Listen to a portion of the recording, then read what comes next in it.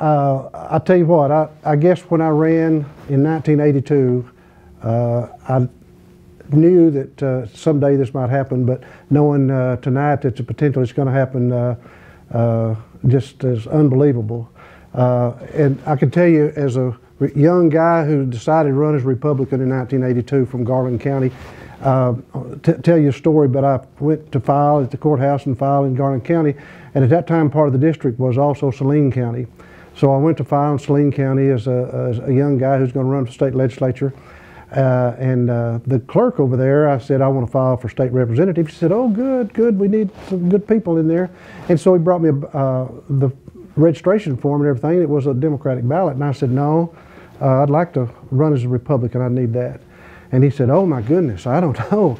He said, I don't even know, we don't have any papers here for that, and I don't know how we're going to do that. So I sat in the courthouse for 3 hours, and finally they located a gentleman to come down and help me fill out my papers and bring the papers, and that guy was Doyle Webb. I will give credit to Preston Bynum. I was thinking coming over here, Preston was probably the first majority leader in the House of Representatives, because he was the only Republican there. But Tim and I started talking about it and the potential of what we might could do. So we formed the caucus and started organizing every day and having meetings every day.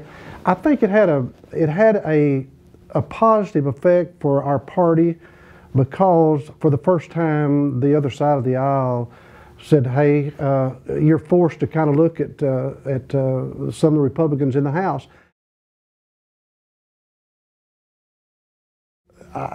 So many people, not talking about myself, but so many people made it possible for tonight for you to be here in a majority.